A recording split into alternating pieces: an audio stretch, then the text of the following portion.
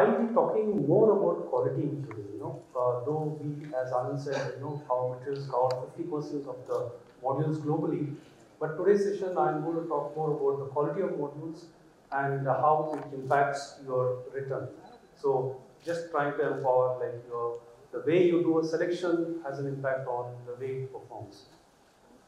Just one slide on DuPont and its products. Basically, we make three critical components which go into making a module and cell. One is called as a silver paste, the one what you see when you see the module, the lines called the bus bars and the fingers. That's being made by DuPont. It's very crucial in managing the efficiency of the module or improving the efficiency of the module, as well as power conduction. The second one what we make is called Tidlar, that's our brand name. It's a backsheet film. 50% of the module is covered by a backsheet. If you see a module, the top is glass, which is reasonably secure. The bottom 50% is a backsheet. And this is a module which stays in the field for 25 years, subject to a lot of environmental hazards. And this backsheet is supposed to protect it for 25 years. And this backsheet is just around 300 microns thick. So it's like 1/3 of an mm, and that's got a big role in protecting the module.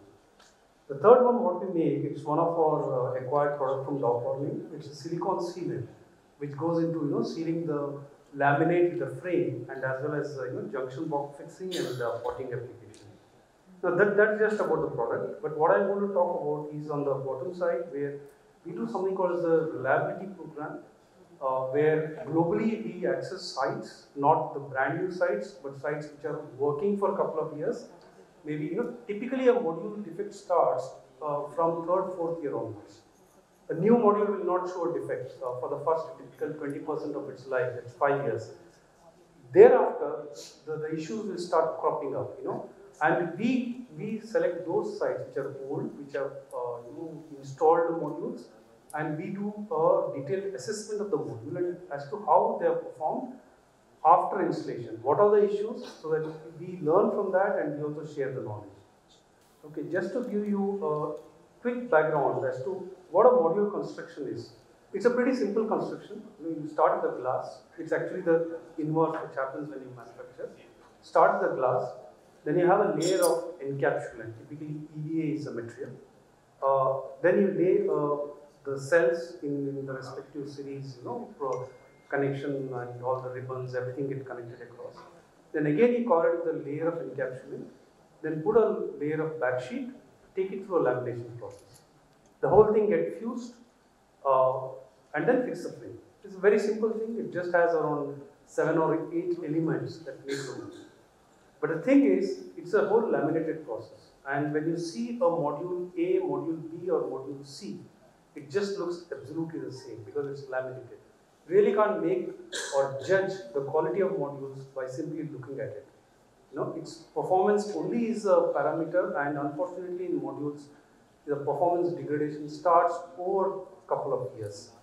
So the point what we are trying to make here is when you decide to go and purchase the module, you need to look at these 6 or 7 elements right ahead of time and try to define the technical specification of this. Like my glass should be like this, my encapsulant should be like this, my cell thickness should be like this quality of ribbons, etc.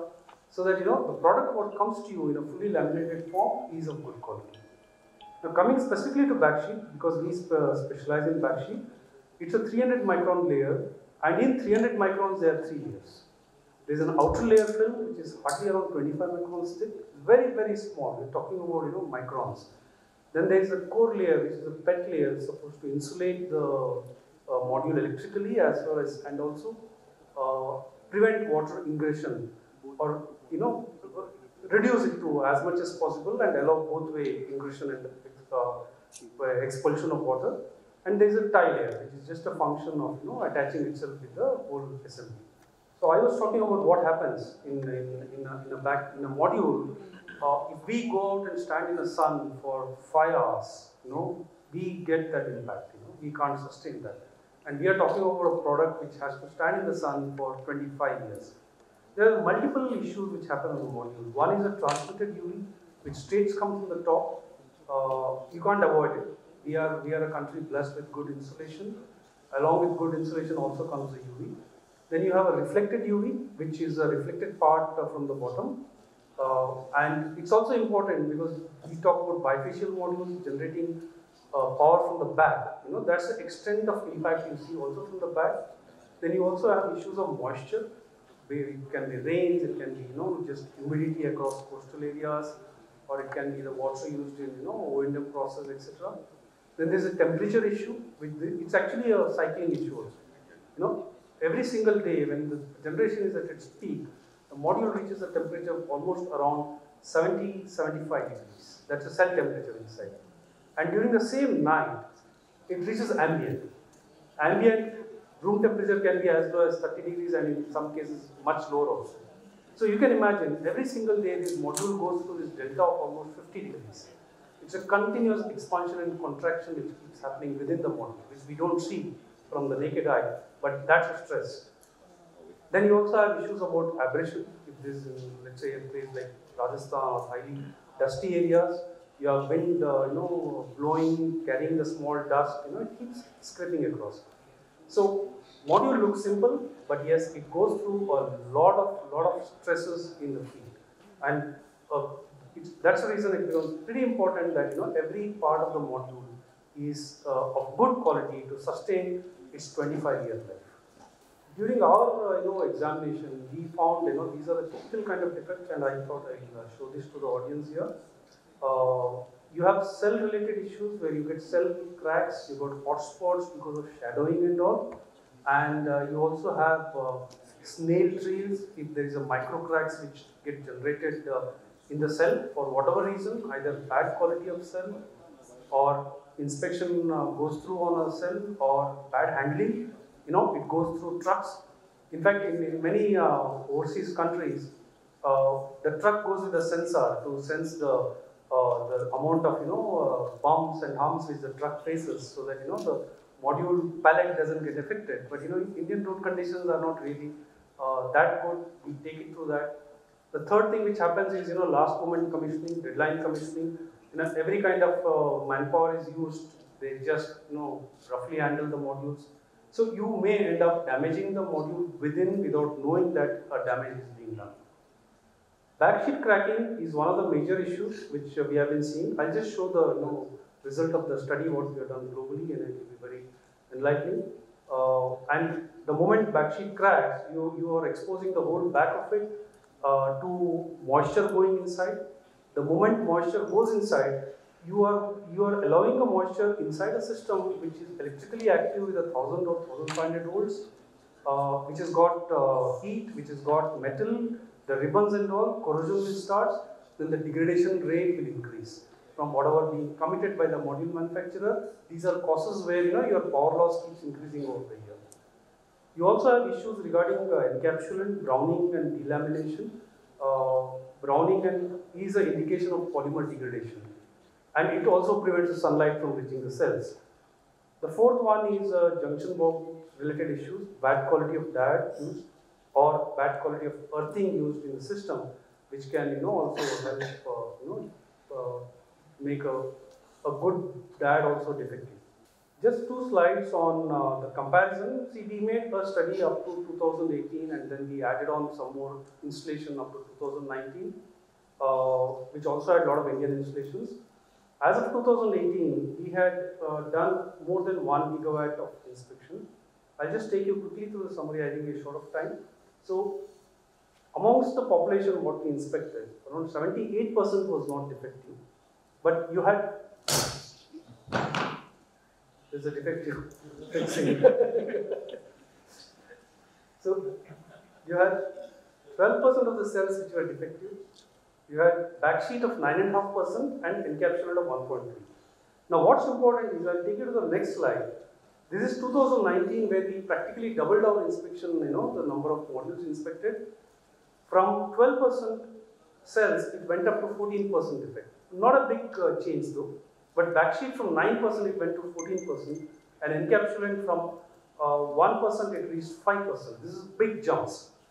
Now, this is something you need to worry about. You can also correlate it to the aggressive pricing done by manufacturers and maybe cost compromises to accommodate that kind of margins within that. But anyhow, the bottom line is, as an investor, as a developer, I think it's also your responsibility to understand whom you are buying, what kind of materials they are using, and how it can help you achieve that 25 years of life. Anyhow, I'm just quickly running through, I do not want to eat up on others' time. We have some more detailed analysis. This is like some more snap of the backsheet cracks which typically happens. PVDF is one kind of backsheet which is very largely used in India, and a lot of cracks are appearing on that. A lot of defects are appearing. Another backsheet, polyamide, also was introduced to the market around 7-8 years back. Today it is withdrawn because the damages is so huge. Manufacturers withdrew it, but then who all have purchased that 7 years back with that polyamide backsheet do have an issue now because they need to stay with that modules for 25 years. Just a comparison, in a single site, this is a site in US, it's a 12 megawatt site, 12 years old. So we found 3 kinds of modules. You can see, same environmental conditions, same electrical conditions. You see how the backsheets behave in this thing. This is where the quality matters. A more closer photo of one against the other. A lot of people also go through rooftop installations, in this part of the country. Would also like to tell you is rooftop is more stressful in some areas for a module because you have higher UV, you have higher temperatures. Higher UV because roof is a good, it reflects more UV compared to a normal ground with grass across. Temperature in cities are typically higher when compared to rural areas, and also the base being a roof also contains reflects this thing, the temperature to the backsheet. So you need to be more careful when you're looking more specifically on rooftop, because rooftop also goes through a not so proper methodological O&M process, because these are smaller installations when compared to a large ground mounted one, where a professional O&M agency may manage it and identify faults, but rooftops are typically ignored because many of them are at high roofs, nobody goes to even clean it. It's difficult to even watch and make sure things are in order. There are further analysis as to why backsheets are cracking, but I think I can perhaps skip this. Maybe we can talk later on if somebody has got interest. And different testing methodologies are also being evolved. I think just one minute. This is one slide, how things, the good thing is I think world over a lot of institutes are recognizing this. So these are typical graphs of degradation, you have all heard about degradation, It's like what causes degradation. Basically this chart says what causes degradation. It's an accepted part, like 0.7% per year is accepted part.